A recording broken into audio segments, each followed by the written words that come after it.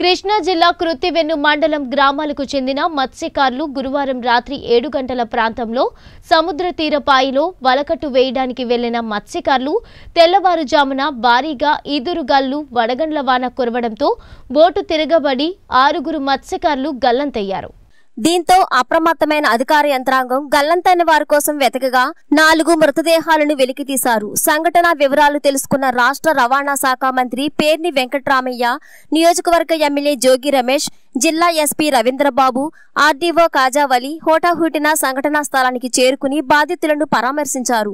ఈ సందర్భంగా మంత్రి పేర్ని వెంకట్రామయ్య మాట్లాడుతూ ఒక తుఫానులా భారీగా వర్షం ఈదురుగాలులు రావడంతో వలకట్టుకు వెళ్లిన మత్స్యకారులు దీనిలో చిక్కుకుపోయి దాదాపు 6 గల్లంతయ్యారన్నారు. అధికారులు గాలింపు చర్యలు చేపట్టగా 4 మృతదేహాలు లభ్యమయ్యాయని, మిగతా 2 కోసం పూర్తిగా గాలింపు చర్యలు చేపడుతున్నామన్నారు. అలాగే చనిపోయిన బాధిత కుటుంబాలకు ఒక్కొక్కరికి వైఎస్ఆర్ కాంగ్రెస్ పార్టీ తరపున వైఎస్ఆర్ భరోసా 10 లక్షల రూపాయలు ఎక్స్ గ్రేషియా అందించడం జరుగుతుందని, వారి కుటుంబాలను అన్ని విధాలా ఆదుకుంటామని హామీ ఇచ్చారు.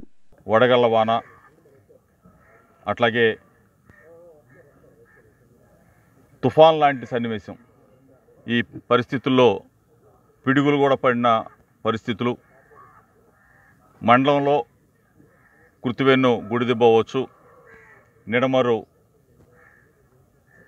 మన తెప్పవచ్చు, ఈ ప్రాంతాల్లో మత్స్యకార రైతన్నలు వేటకి వెళ్ళటం, 6 కనపడకుండా పోవటం, అట్లాగే 4 మృతదేహాలని కనుగొనడం జరిగింది. ఇంకొక 2 ట్రేస్ అవుట్ కావాల్సి ఉంది. ఇది తెలిసిన వెంటనే మంత్రి గారు పేరు నాని గారు, మన జిల్లా ఎస్పీ గారు అందరం కూడా కలిసి హుటాహుటిన రావటం, వచ్చే క్రమంలోనే మంత్రి గారు కలెక్టర్ గారితో మాట్లాడారు, అట్లాగే ఎలక్ట్రికల్ ఎస్సీ గారితో మాట్లాడారు, అధికారులందరితో కూడా మాట్లాడారు. వెంటనే చనిపోయిన వాళ్ళకి ప్రగాఢ సానుభూతిని తెలియజేస్తూ వాళ్ళ కుటుంబాలకి జగన్మోహన్ రెడ్డి గారు ప్రభుత్వం పూర్తిగా అండగా ఉంటుంది, చనిపోయిన ప్రతి ఒక్కళ్ళకి కూడా 10 లక్షల రూపాయలు ఎక్స్గ్రేషియా ఇచ్చే కార్యక్రమం కూడా చేస్తాం, వాళ్ళ కుటుంబాలను ఆదుకుంటాం. అదేవిధంగా పూర్తి స్థాయిలో మండలం మొత్తం కూడా రైతన్నలు దెబ్బతిన్నారు, వాళ్ళకి కూడా మంత్రి గారు కలెక్టర్ గారితో కూడా మాట్లాడుతూ ఉన్నారు, వాళ్ళు కూడా భరోసా ఇస్తూ ఉన్నాం.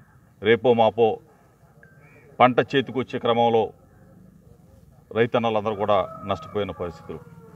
ఈరోజు ఆ వడగళ్ల వానకు కావచ్చు, ఆ పిడుగులు పడే క్రమంలో అవ్వచ్చు, కొన్ని ఇళ్ళన్నీ కూడా దెబ్బతిన్నాయి, వాళ్ళని కూడా ఆదుకుంటాం.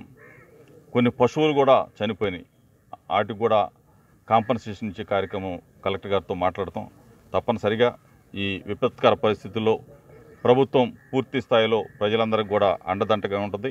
కృత్తివెన్ను మండలంలో సంభవించిన ఈ ప్రళయానికి పూర్తిగా మేమందరం కూడా దగ్గరుండి ఆదుకుంటామని చెప్పేసి మీ ద్వారా తెలియజేస్తూ ప్రజలందరికీ కూడా వైఎస్ఆర్ కాంగ్రెస్ పార్టీ, ముఖ్యమంత్రి జగన్మోహన్ రెడ్డి గారు అండగా ఉంటారని చెప్పేసి మీకు తెలియజేస్తాం. కృష్ణా జిల్లా కృత్తివెన్ను మండలం అంటే పెడన అసెంబ్లీ నియోజకవర్గం కృత్తివెన్ను మండలంలో నిన్న సాయంత్రం 7-8 గంటలకి వేటకెళ్ళినటువంటి 2 ప్రాంతాలు, కృత్తివెన్ను గ్రామ పంచాయతీలోను అట్లాగే నిడమరు గ్రామ పంచాయతీలో ఉన్నటువంటి వ్యక్తులు ఇక్కడ వేటకెళ్ళిన వారిలో అంటే వలకట్లకు వెళ్ళారు, వాళ్ళ జీవనాధారం అది. వలకట్టుకు వెళ్ళినటువంటి వ్యక్తులు తెల్లారుజామున 3:30-4 గంటలకి వడగళ్లతో కూడినటువంటి చాలా పెద్ద గాలి, సుడిగాలి, వాన రావటం, అలాగే ఆ ఏట్లో పెద్ద పెద్ద అలలు వచ్చి బోట్లు కూడా మునిగిపోయి తిరగబడి ఇక్కడ నిడమరులో 3 వ్యక్తులు, అలాగే మత్స్యకారులు, అట్లాగే కృత్తివెన్నులో కూడా 6 అంటే కనపట్లేదు. అందులో 4 బాడీస్ ట్రేస్ అయినాయి. మిగతా 2 బాడీస్ కోసం కానీ వారి ఆచూకీ కోసం కానీ జిల్లా యంత్రాంగం అంతా కూడా ఫిషరీస్ డిపార్ట్మెంట్ కానీ పోలీస్ యంత్రాంగం, రెవెన్యూ యంత్రాంగం 3 గాలిస్తున్నారు. ఈ 4 ట్రేస్ అయినాయి. 4 కూడా ఇక్కడ నిడమరులో వచ్చేప్పటికి ఒకే కుటుంబంలో అన్నదమ్ములు 2 చనిపోవటం, అట్లాగే అన్నదమ్ముల్లో మళ్ళీ ఒక ఆయన కొడుకు, మొత్తం 3లో 2 ట్రేస్ అయి ఉన్నారు. అట్లాగే అక్కడ కూడా 3 మరణించి ఉన్నారు. 3 వేరు కుటుంబాల వారు అక్కడ.